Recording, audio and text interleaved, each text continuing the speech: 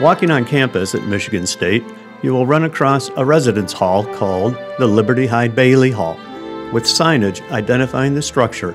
This is the dorm for the Bailey Scholars Program and the Residential Initiative for the Study of the Environment. Next door is the Bailey Greenhouse, an urban farm, growing organic and healthy produce for consumption on campus.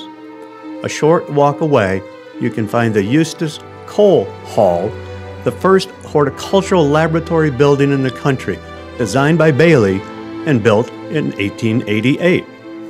Who is this man named Liberty Hyde Bailey? In the gardens nearby is a statue of Liberty Hyde Bailey. Why is there a statue of him on campus here at Michigan State? A residence hall and a greenhouse and a famous building he designed. A student from 1877, a professor here from 1885 to 1889, what did he do to earn such honor and reverence? How did he become such a significant person on campus? And what made him a globally famous horticulturist and the father of modern horticulture? The plaque at the statue reads, "A native of South Haven, Michigan."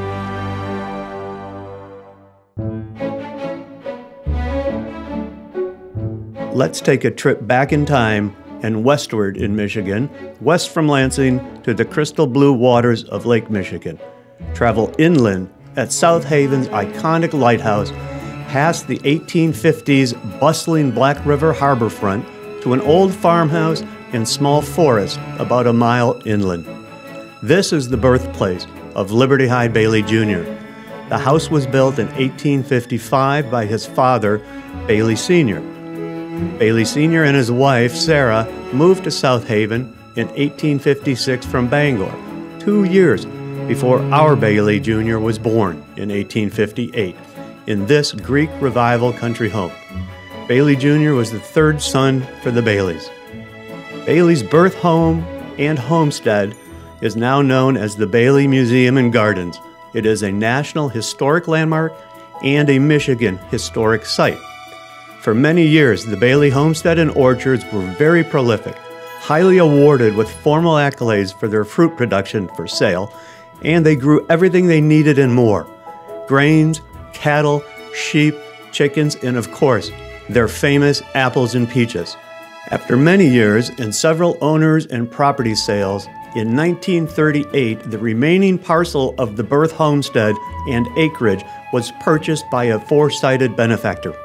The home was donated to the city of South Haven in 1938 by Mrs. Clifton Charles, while Bailey was still living in New York. Her late husband, Clifton Charles, had been a great friend and roommate of young Bailey at college, and Mrs. Charles gifted the home and land and required that the house be preserved to honor Liberty Hyde Bailey, who by 1938 was world-renowned for his work in horticulture, the contributions globally, and was very famous, revered, and had earned the respected title of the father of modern horticulture. On September 4, 1938, a formal dedication ceremony was held on the west porch. Bailey was unable to attend the ceremony, although he did send a telegraph stating, "I trust the gift will freshen old memories, yield satisfaction to the people, and stimulate youth." Bailey was an early student of the outdoors. He advocated youth education, and the museum continues his legacy with its Bailey Budding Naturalist Summer Program.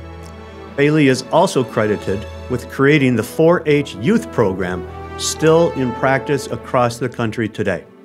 The house was used as a rental hostel, then a nurse's dormitory. In the 1950s, a group of concerned and committed citizens, with the mayor, formed the Liberty Hyde Bailey Park Museum. In 2019, the Board of Trustees modified the name to the Liberty Hyde Bailey Museum and Gardens to incorporate the remaining 2 acres of the primordial forest and the maintained gardens, preserving Bailey's love of nature and his philosophy, all embodied in his famous book, The Holy Earth, published in 1915.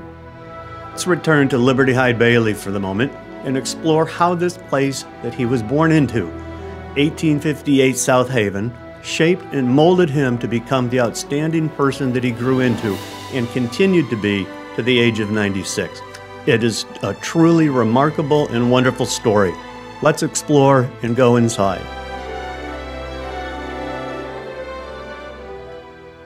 Early in young Bailey's career, he said that he planned to divide his life into 3 parts.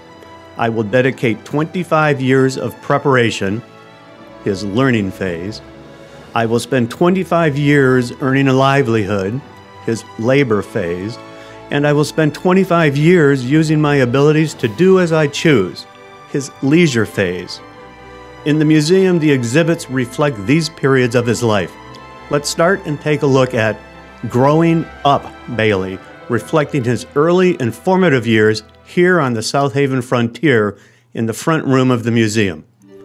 As mentioned earlier, Bailey was born here in South Haven on March 15, 1858. At that time, the house was smaller than it is today, and this is the room where he was born, and the cradle that he slept in as an infant. There are poems written by his mother Sarah displayed on the wall. His mother was not well educated, however, she learned the educational, emotional, and spiritual value of poetry and wrote many poems in the home. She read many of these to young Bailey while he was too young to understand, however, it did form a basis of their bonding. Bailey's first experiences in the outside garden were also with his mother. This was the beginning of his lifelong bonding with nature and his continuing quest for knowledge and understanding of the natural world.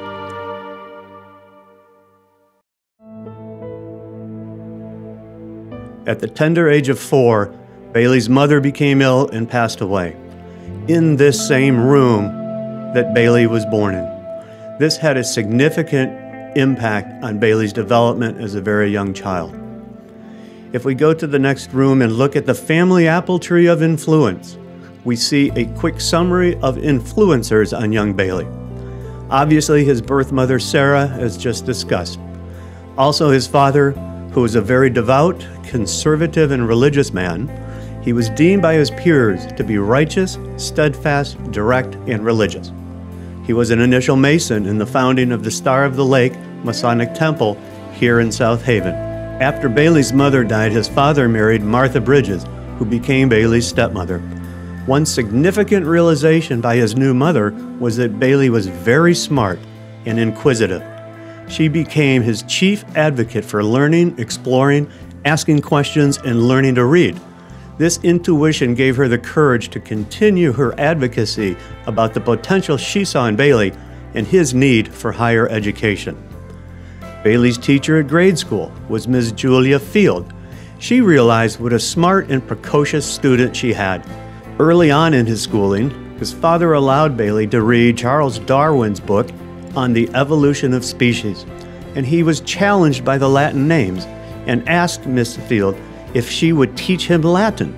The driver for this request was that all scientific plant names were in Latin, and Bailey had no idea what to make of the words.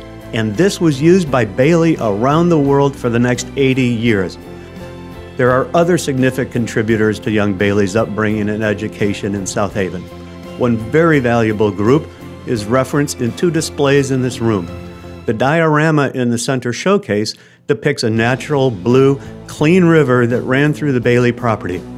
In the spring and fall each year, the Potawatomi Native Americans would set up their encampments on the far edge of the Bailey property. They befriended Bailey, and from them he learned respect for the land, water, and wildlife. Imagine for a moment the gleeful enjoyment of young lads from 2 different cultures running through the backwoods to the stream, catching fish, and more. Let's go out to the backwoods. Bailey referred to them as the backgrounds, and earlier the primordial forest. There remain about 2 acres of backwoods from the original Bailey farm at the museum. There is a wonderful pathway through the woods with many points of interest, including sculptures, mobiles, memorial benches, birdhouses, and a novel stumpery garden. There are also many natural plants. This is a wonderful place to walk into nature right near downtown South Haven.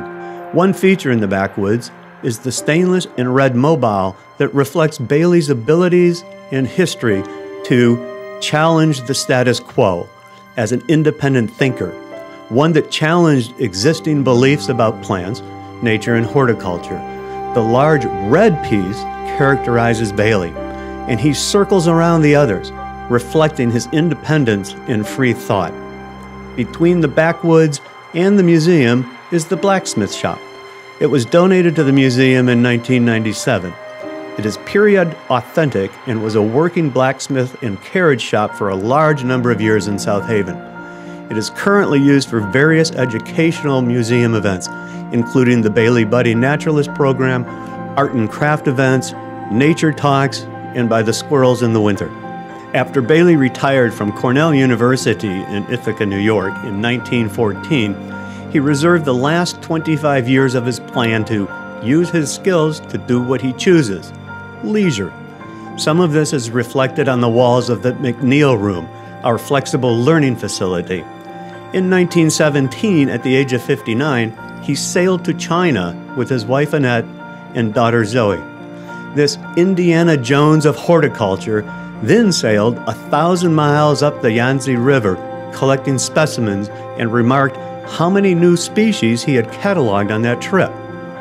In between his travels during 40 years of leisure, he was recruited by President Teddy Roosevelt to help address many challenges the country was experiencing. The country's urban-rural challenges. He championed the establishment of the university extension programs, such as MSU Extension, across multiple state land-grant colleges. He championed the electrification of rural farm communities, advocated to create the Rural Postal Service so that the agricultural community was connected to the rest of the country, and was a strong advocate for women's opportunities based on merit, not gender, including many in the academic world. Some have said that Bailey was a Renaissance man before his time.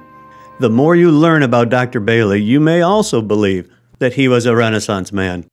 However, we believe that he was the right man who lived at the right time. His teachings, writings, philosophy, and legacy are more relevant today given the Earth and society's current challenges than they were nearly 70 years ago when he died. A global traveler for 40 years, travels to collect, catalog, and document plant species across the globe in the third part of his life. This Indiana Jones did not let age slow him down, and he was able to continue his travels almost to his very end. In December 1949, at the age of 91, he slipped and fell in a New York bank, breaking his leg. In his pocket, he already had one-way tickets to Africa. He never recovered to make the trip. A student of life, global horticulturist, educator, philosopher, poet, photographer, artist, social change pioneer and advocate, explorer, environmentalist, or as he was called on his 90th birthday event at Cornell, a humanist, and the least known native son of South Haven. As George Lawrence wrote in 1955, he was charitable to his fellow man to a fault, and even in his last years, he was understanding of his professional critics. He looked for good in the world. He lived a good life. Bailey died on Christmas Day, 1954. One of Bailey's most impactful statements was presented on the occasion of his 90th birthday. "It is a marvelous planet on which we ride.